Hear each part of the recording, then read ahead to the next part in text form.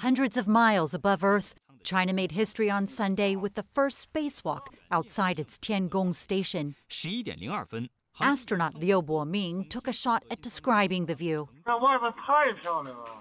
Very beautiful, he said, and very bright. He and 2 other astronauts are on the first of 4 high-stakes missions to complete China's space station by the end of 2022. Apart from setting up the main module, the astronauts also have a list of technical tests to complete. Beijing has proceeded with its space program largely on its own. Chinese astronauts have never set foot on the International Space Station and perhaps never will. Without new funding, the ISS could be decommissioned in 2024, which means the Tiangong could be the only space station left in Earth's orbit.